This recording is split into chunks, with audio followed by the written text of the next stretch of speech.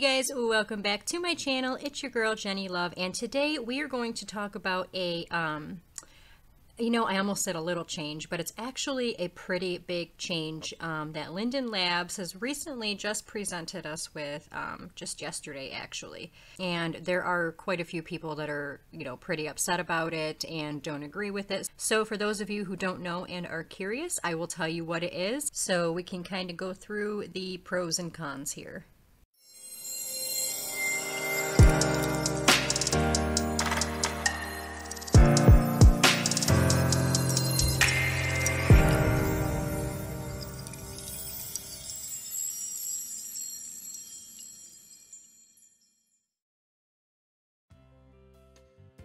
So just yesterday, unfortunately, Linden Labs hit us with a pretty big blow.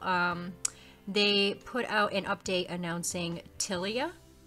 And what Tilia is, guys, is basically the quote-unquote bank handler for Linden Labs. Now, if you are a business owner in Second Life, or if you have really good paying jobs in Second Life, that you find yourself withdrawing money, exchanging Linden dollars to US dollars, and or whatever currency you have, because obviously not all Second Life players live in the US. We are from all around the world, but obviously the US is being impacted by this Tilia thing. Now, in my opinion, I agree with it, but I don't agree with it. I'm kind of on the fence about it because, it is a protocol that is put into place that, in my opinion, guys, should have been put into place a long time ago.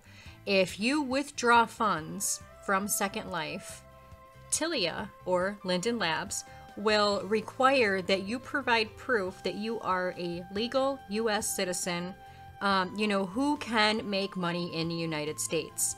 So you will have to provide them your government-issued identification or your driver's license.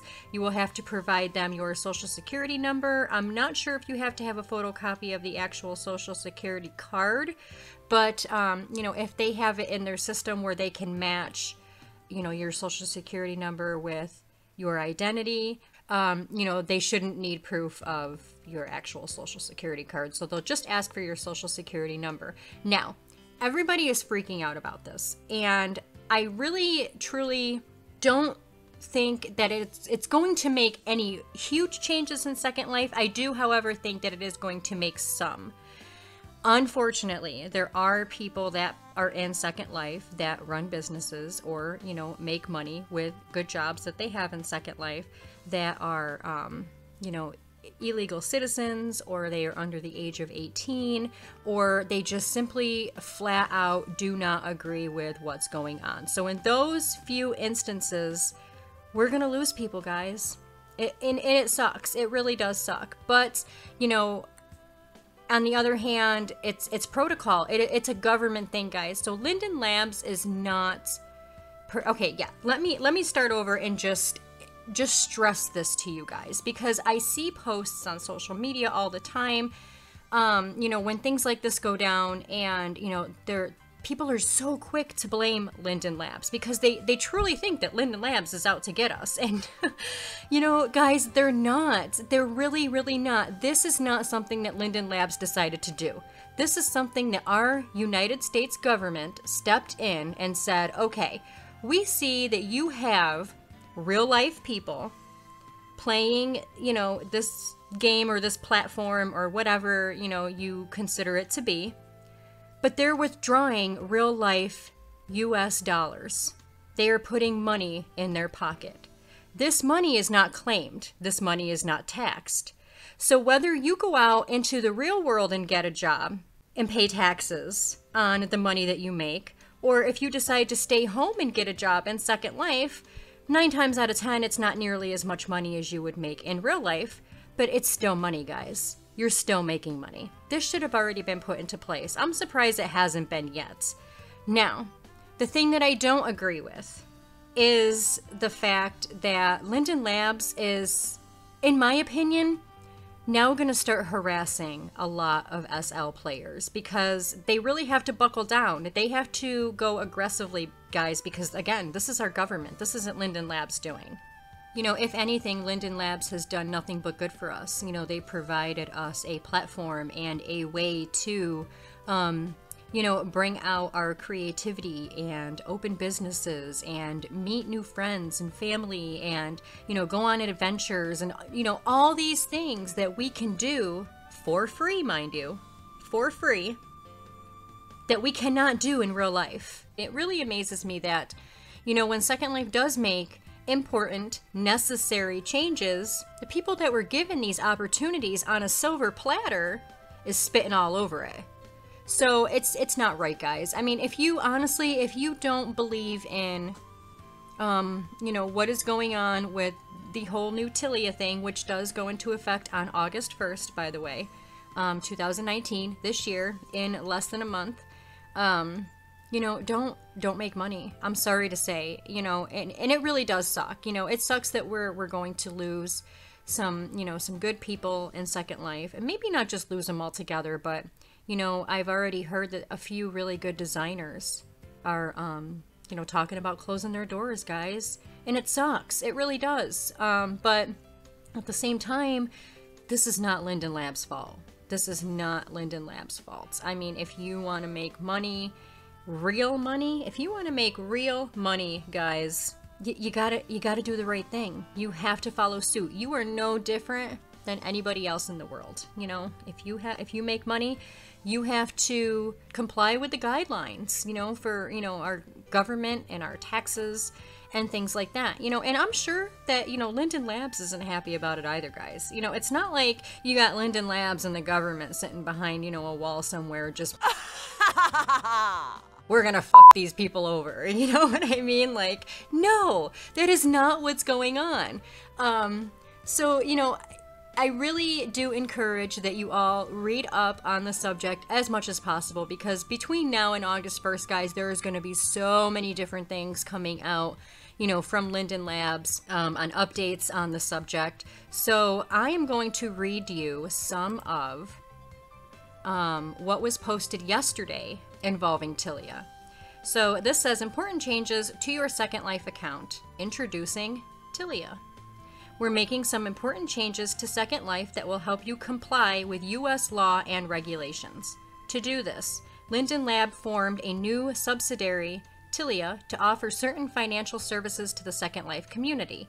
While Tilia might not be a name that is familiar to many in the Second Life community, it was created to efficiently handle the ever-growing and complex needs of our operations. Beginning on August 1st, 2019, Tilia will take over certain aspects of the Second Life service. Tilia enables Linden Labs to continue the Second Life service in its current form through enhanced regulatory compliance protocols. To achieve this, Tilia will assume responsibility for managing your US dollar-denominated account, which will be referred to as your quote-unquote Tilia account.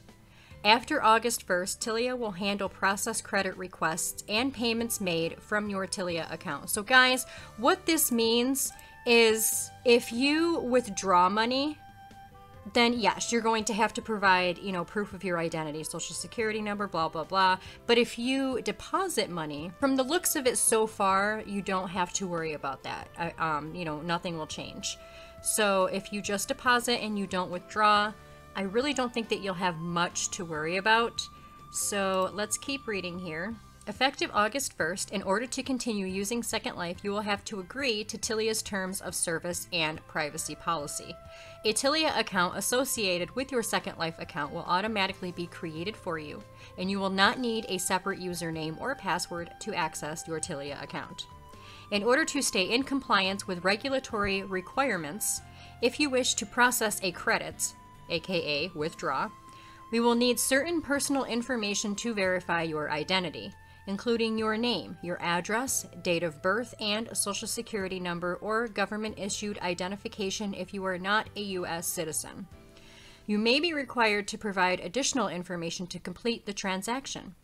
Tilia securely will store this information so that you should only need to provide it once. Additionally, please note that customers under 18 years of age will not be able to process credit after August 1st, 2019 until they reach the age of 18. This kind of sucks because there are a lot of Second Life players that are under the age of 18, since I could be wrong, but the last time I knew you had to be 14 years old to legally play Second Life. So, I mean, if you started playing Second Life and you're 14 years old, I'm so sorry to say that you can't do shit for another 4 years, guys. I'm really sorry to say. But, so that part does kind of suck. But again, you know, in order to legally do most things in the United States, you have to be 18 years old. So it does make sense. As always, Second Life remains free to access and enjoy. However, if your Tilia account is inactive for a period of 12 months, we will charge your Tilia account a fee to the extent permitted by the applicable law. Now, what this means, guys, is because Linden dollars is a legal currency, and because Linden dollars can be transferred over to US dollars, it's still considered real life money, whether it's sitting in your Second Life account or not. So if you say if you have 5,000 Lindens in your Second Life account and you just decide to bounce from SL and you're like, okay, you know, screw this shit, I'm out of here. And, you know, your account is, you don't do anything with your account for a year, a whole 12 months. You know, 5,000 Lindens, that equals out to be about 20 US dollars, you know, give or take. So, you know, Linden Labs is going to be like, okay, there's $20 sitting in this person's account and they haven't done shit with it, you know, so we're going to have to tax them for it, you know, because there's no activity on it and it's just sitting there and it's real money. So again, not Linden Labs' fault. It is the US government. And so if you decide to leave Second Life, make sure that you spend all those Lindens, guys, before you, you know, go inactive, because they will charge you a fee for leaving an amount sitting in your account for 12 months or longer. So make sure that, you know, again, you understand that.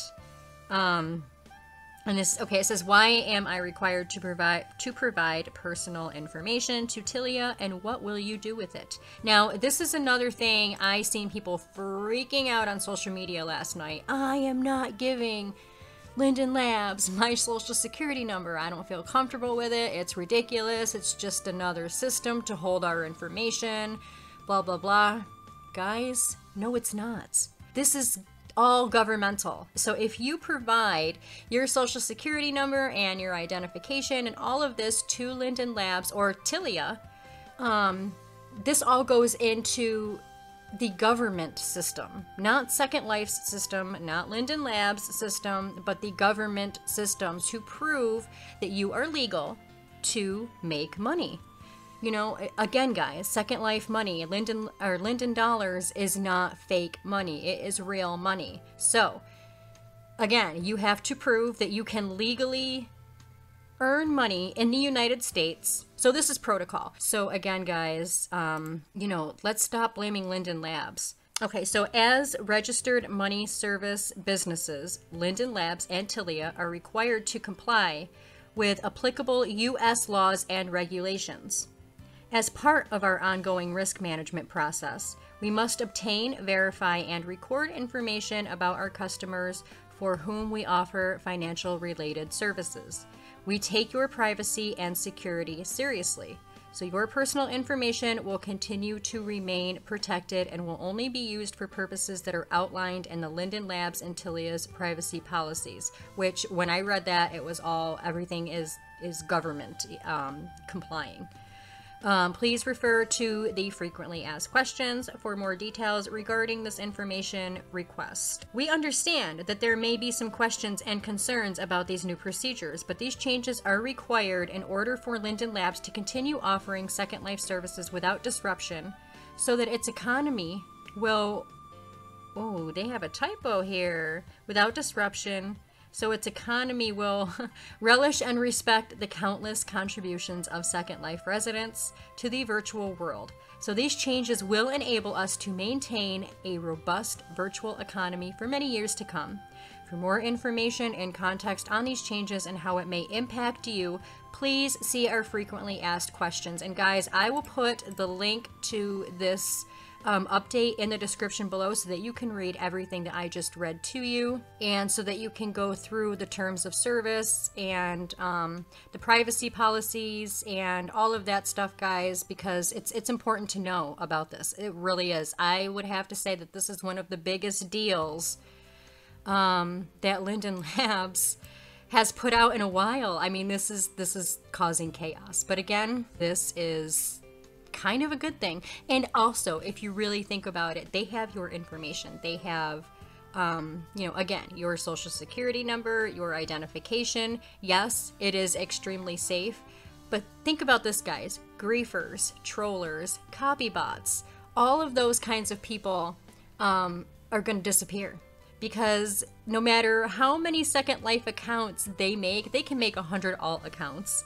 And all of those accounts will trace back to the person's identity, their social security number, their identification. So, you know, if somebody wants to go fucking around SL and start copybotting or, you know, trolling or griefing people, Linden Labs are going to be able to catch that person 10,000 times quicker than they can now. So that is a really good thing, guys, because now we ain't going to have people fucking with us. So yeah, guys, Tilia. It is a big deal, but for the most part, it is a good thing. So again, if you don't agree with it, guys, look into it more, read up on it more. Don't freak out. Don't blame Linden Labs. It is not Linden Labs' fault, and, you know, you're just looking for somebody to blame.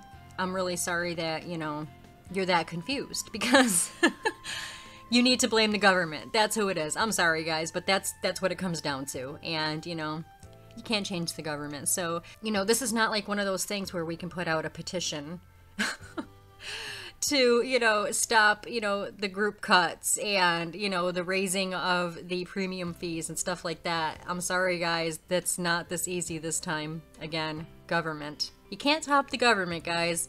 So again, thank you so much for listening and hearing me out. And I hope that I cleared up some things for a lot of people, because I really do think that a lot of people were also confused about the situation. So again, read up as much as you can, as often as you can, on the Tilia changes. Again, I will put the link in the description below that tells you all about it and where you can find all of the updates as they update until it does go into effect on August 1st. And as always, if you liked this video, please don't forget to smash that like button and subscribe to my channel, and click the little bell icon next to the subscribe button so that you are notified every time I upload a new video. If I actually had to take a guess, I'm going to say that I'm definitely probably going to get some dislikes on this video, because, you know, there's going to be a lot of people out there who still won't agree. So, you know, people are still going to be like, well, screw this. I still don't agree with it. But, and that's fine. That is fine. That's totally fine.